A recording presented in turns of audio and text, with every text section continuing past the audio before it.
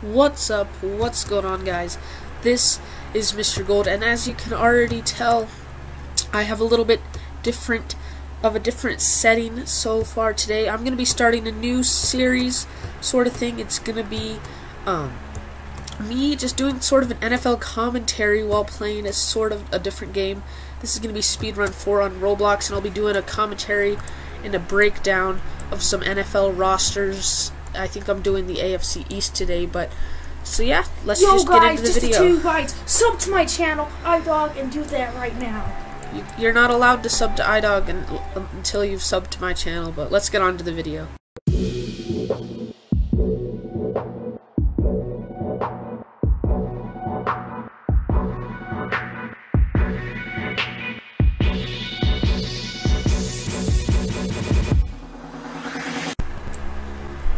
That intro, but yeah, anyways, let's just pretty much get into it. If I stop running for a bit, it's because my phone's gone to sleep and I can't talk about rosters without having the roster in front of me.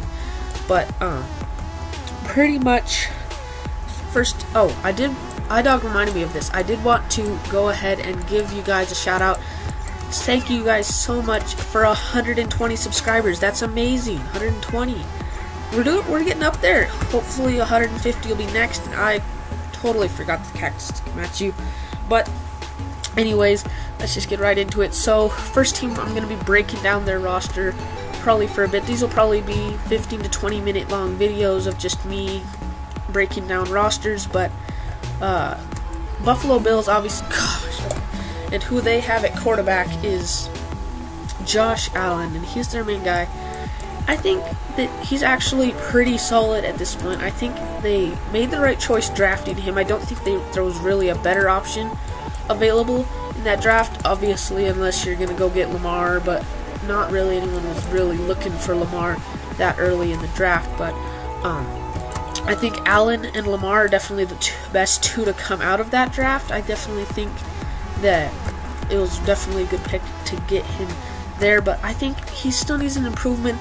Right now, he's a mid-tier quarterback, definitely in the ballpark with guys like Matt Ryan, Carson Wentz, Dak Prescott, stuff like that. He's in that ballpark, Ben Roethlisberger, that sort of area right there. But honestly, like, he still needs a little improvement. He has a pretty solid team around him, and I'll be talking about that later. But he definitely could still improve, and they also drafted a quarterback, which I'll also be talking about later, to put a little pressure on him, I guess, or just to be a career backup, I don't know. But yeah, he's pretty solid. I definitely would rank him around mid-tier.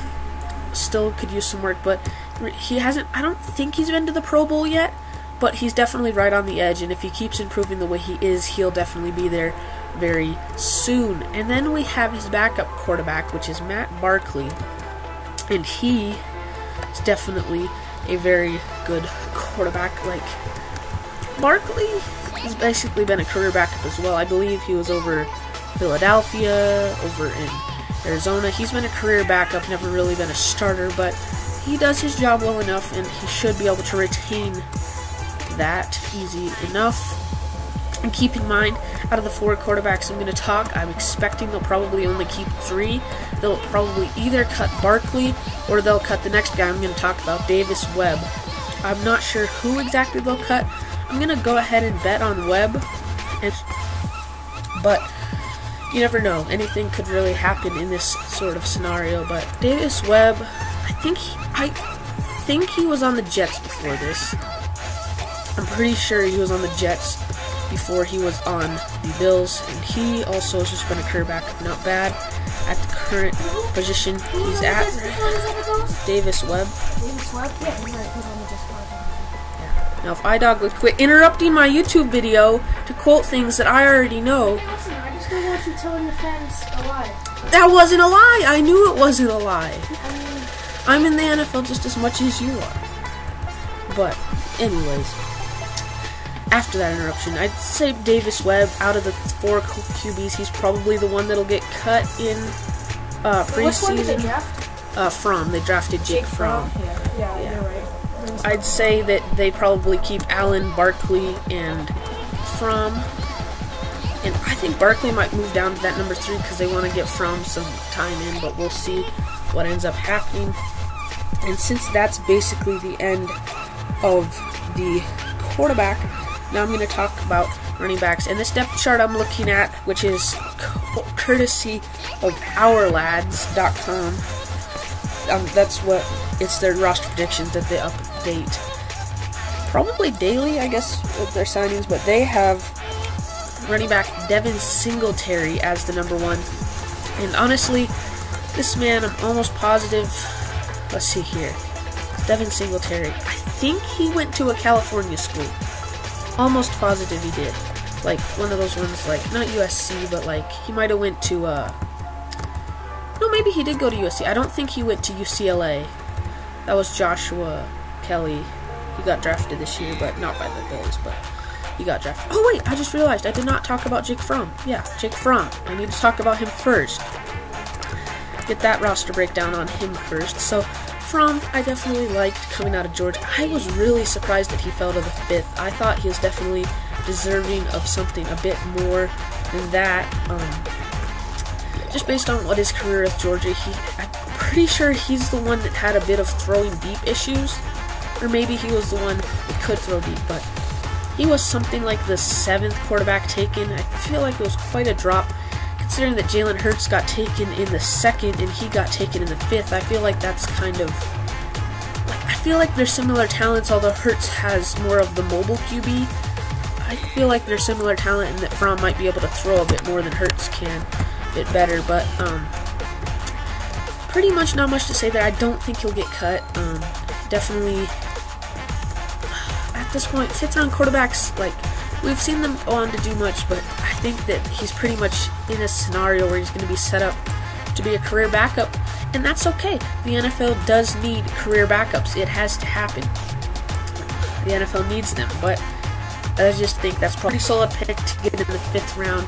You can get a nice backup quarterback that should fit well in their system, and hopefully head coach Sean McDermott, I'm pretty sure he's still the head coach there. I'm almost positive he still is. I don't know why I'm questioning it, but hopefully he can get some stuff done with him. Now I can move on to running backs, and no, I don't think I'm going to be breaking down their entire roster. I'm just going to be breaking down some of the main points.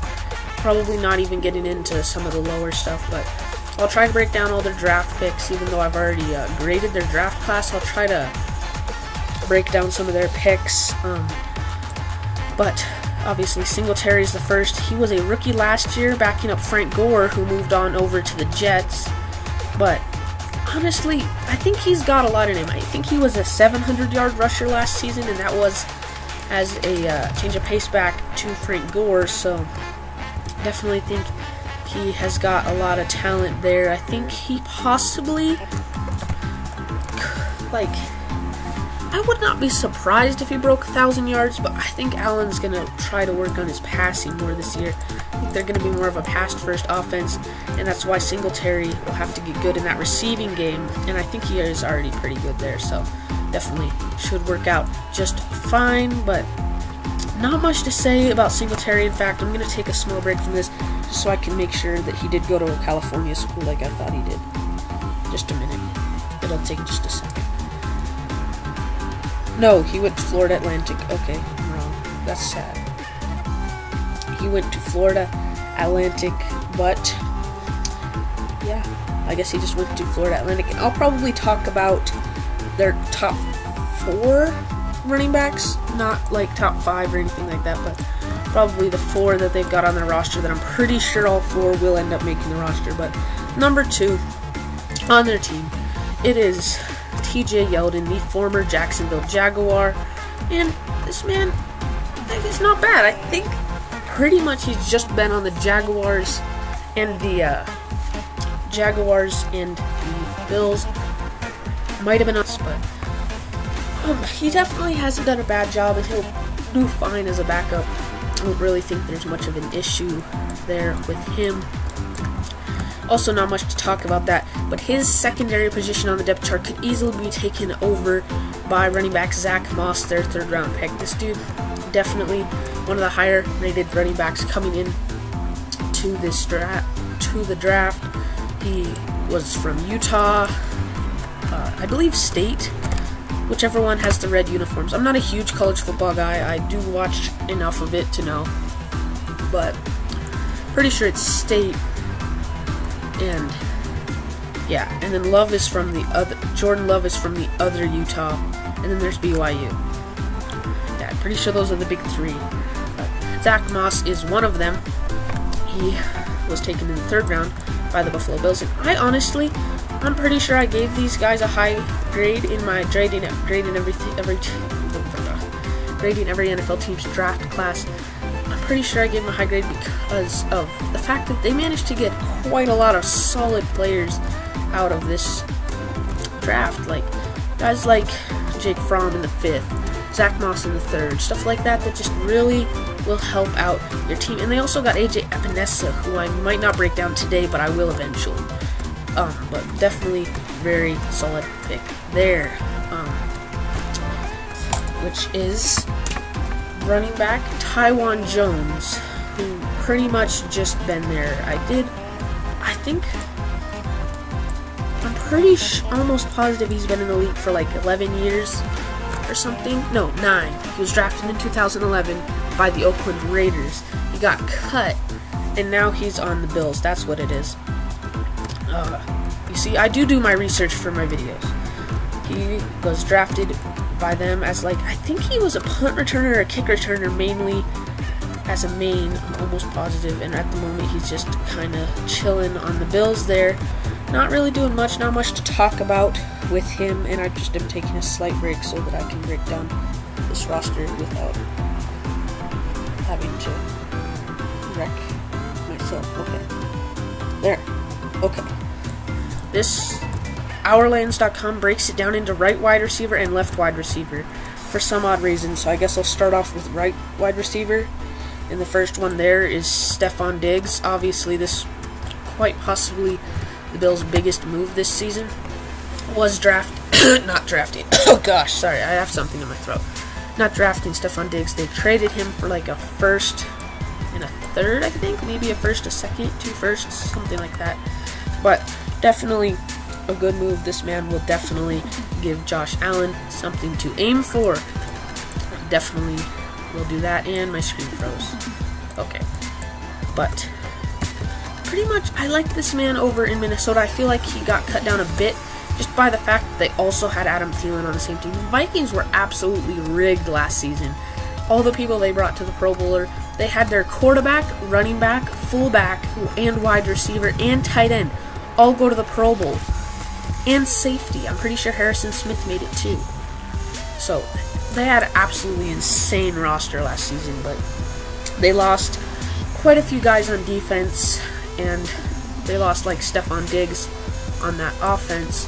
So, you know it's not going to be as explosive, but it'll still be explosive. But Diggs, he kind of got overshadowed by Adam Thielen. I think he was the number 2 to Adam Thielen, but the Bills are going to love him. He's definitely going to really, really help them out. Then we have, like, there's left, right, and there's SWR, and I'm pretty sure that means slot. It's slot wide receiver, and I'm going to talk about him next. It's Cole Beasley, the former Dallas Cowboy. I think, yeah, wasn't he the one that had his nickname as like Sauce or something like that? But he's definitely a solid wide receiver. He's kind of short, but he's got the stuff in him to be really good. I think he could definitely help out this offense. Last season, I don't think he was really productive. Not quite a 1,000-yard receiver, but he never really was. So he'll definitely be good as that slot man to help them out. And then we have in the left wide receiver position, it is John Brown, the former Arizona Cardinal, and then former Raven for like a year, and then he came over to the Bills. And I remember, and they left the same year, and John Brown went to the Ravens, and Jaron Brown went to the Hawks, and I'm pretty sure he's still there. If he's not, then you can let me know in the comments, but I'm pretty sure he's still there to this day. But Brown is he's a speed wide receiver, and he definitely shows it out on the field. He gets the job done when it needs done. He's very fast, and he catches the ball well. Again, none of these guys other than Diggs are a 1,000-yard wide receiver, but honestly, on your team, you only need one 1,000-yard receiver, and then you got a bunch of backups. So I think this is actually an extremely solid wide receiver core, because their top three is stacked with Diggs, Beasley, and Brown. That's a really solid top three, and I definitely think you cannot disrespect that top three. Then you got guys like Isaiah McKenzie and Duke Williams, who are also both wide receivers, and that's pretty much going to be my breakdown of the wide receiver position. But I guess now I'll move on to tight end, and apparently, according to this, their number one is Dawson Knox. Not Dawson Knox. No, yeah, it is. He is ranked as their number one, and this man is who I thought was the number one, is Tyler Crawford. So that's their tight end position that I'm going to break down for you. Nothing really important other than those two. Lee Smith is on the team as well, though. But those two, they're not necessarily your big names. They're probably 500-yard tight ends apiece, which does tally for 1,000 yards. Allen could be a 4,000-yard quarterback this season. I'm not going to doubt it, but definitely solid enough. I'm almost positive Knox played as a fullback, or maybe I'm just thinking that from Madden. I'm a Madden player and an NFL fan, so sometimes I get them mixed up because I know I used Knox as a fullback in Madden. But oh gosh, okay, that's not working. But again, they're not the top notch, and I'm sorry that my screen is glitching out so bad. I don't know why. I have good internet today. I don't know why it's glitching out so bad and making me die, but it's alright. That's pretty much, I don't quite want to get into the defense today because I don't want to make this video super long, so I'm probably just going to call it and cut it short right here. Notable guys on their line are Dion Dawkins, Quentin Spain, Mitch Morse, and Cody Ford. Not to mention John Feliciano, also, I believe.